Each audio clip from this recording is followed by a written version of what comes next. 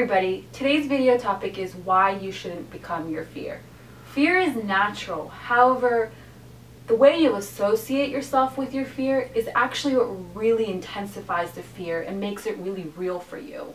Remember, you're in control of your fear. The fear is not in control of you. And what most of us do is that we give up that control to the fear and we feel this plaguingness, this intensity of just like dreadfulness and fear because we just have given up control.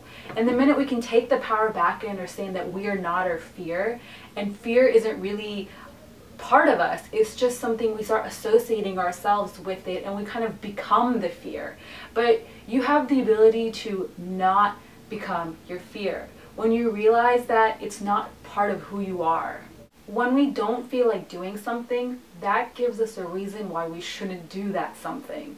But understand that regardless of if we do it or if we don't do it, that fear will still be there. And just say to your fear, hey fear, I want to do this and you're just going to come along with me anyway. And just bring it along and understand that the fear will be there. And use the fear as kind of fuel, as kind of like the fire, and it's pushing you forward and it's just kind of like fueling you to actually do it. Because when you have a fear is actually a good thing. That means it kind of gets you nervous, that kind of gets you anxious, but once you accomplish whatever you want to do, that fear completely dissolves and then you kind of get a high. You feel so happy that you followed through and you didn't listen to your fear. If we listen to our fear and associate ourselves with our fear, we'll always remain small and we'll never take steps. Being fearful is kind of like equal to being courageous. When you're fearful, you also have, it gives you the courage to just step forth and be like, no, I'm not going to let my fear hold me back because I don't want to become my fear. Because if we just fear, we become our fear and we never become who we want to become. What our fear wants us to become is, it wants us to stay small, have it stay in control of us.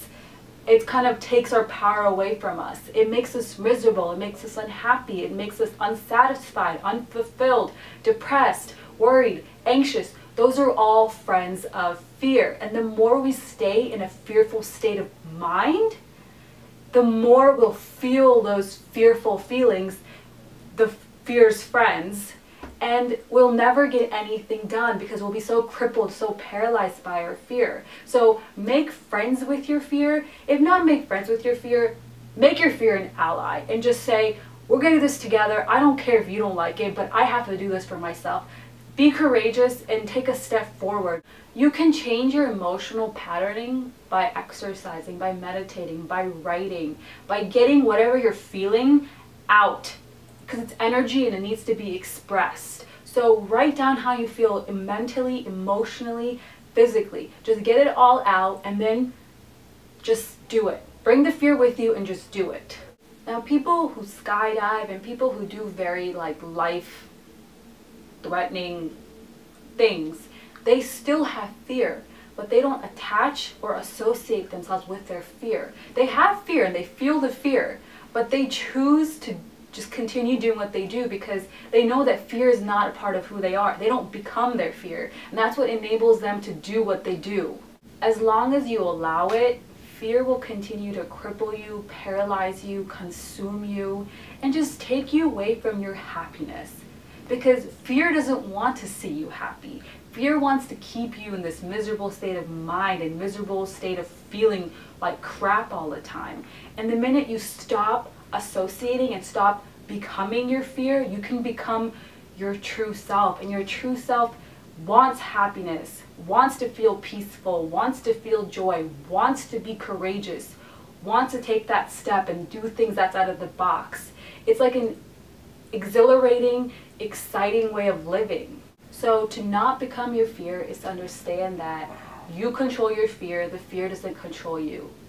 Write down how you feel emotionally, mentally, and physically, and understand where all that fearful energy is coming from. And then tell your fear, we're going to do this, and you're coming along with me, and just do it and give your best shot. I really hope you found this video useful, and if you would like, follow me on Twitter at twitter.com/dearkajal. Thanks for watching. Bye.